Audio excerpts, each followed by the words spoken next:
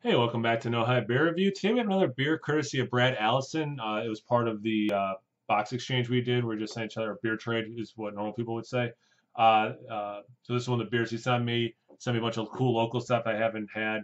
Latitude 42 is the name of the brewery, and this is I.P.Eh, India Pale Ale. The A is actually EH, which makes me think it's some sort of Canadian IPA. Not really. It's 7% ABV.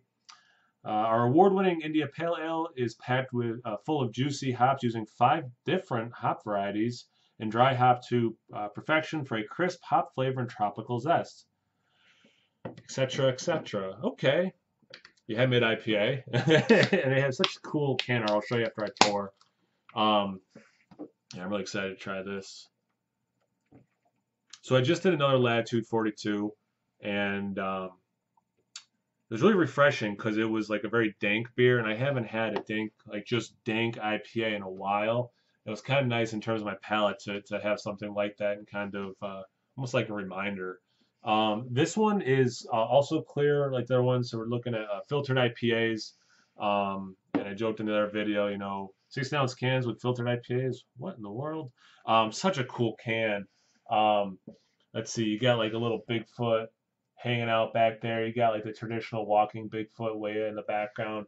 You got the trees and stuff, and then some leaves and hops over here. Definitely their can art is on point. Let's see, you got about 2.5 fingers ahead. Like I showed you, I mean that's what it looks like. Very transparent. Definitely looks a part of a nice IPA. Let's get into the aroma.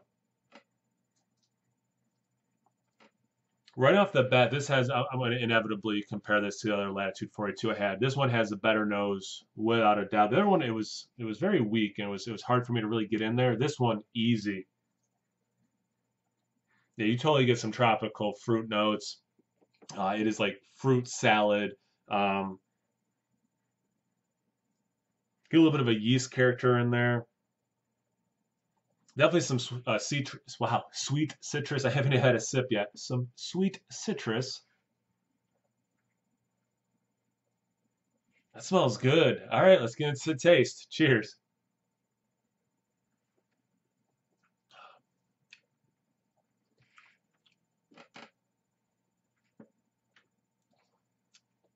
Yeah, this is like so this is very similar to the other one. It's a little lower ABV, but it's like we took that last one because it does have some nice dank notes in it. Definitely some pine, sap, but it is fruitier, and I think that tropical zest is on point. It's very zesty. This of the two, this one's the winner. The other one, the label art, I liked a little bit better though. But in terms of the beer in the can, this one is really good.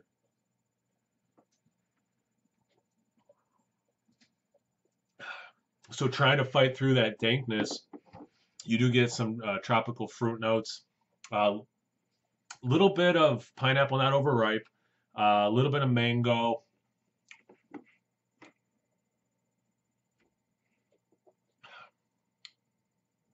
Slight berry note.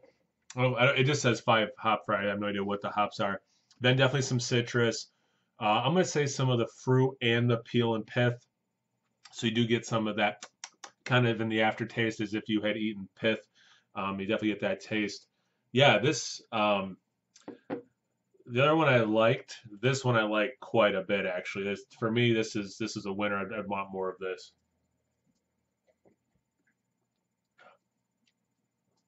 Yeah, it's tasty. Thanks, Brad, for sending it. Like I said, this is a real winner, so it's awesome. I got to try it. Really appreciate that. Everyone else, I really appreciate. Wow, not really. Appreciate you watching. I am on Instagram now. No Hype Beer Reviews. Also Untapped No Hype Beer Reviews. Obviously, YouTube No Hype Beer Reviews. And as always, please like, comment, subscribe. Most importantly, imbibe. Cheers, everyone.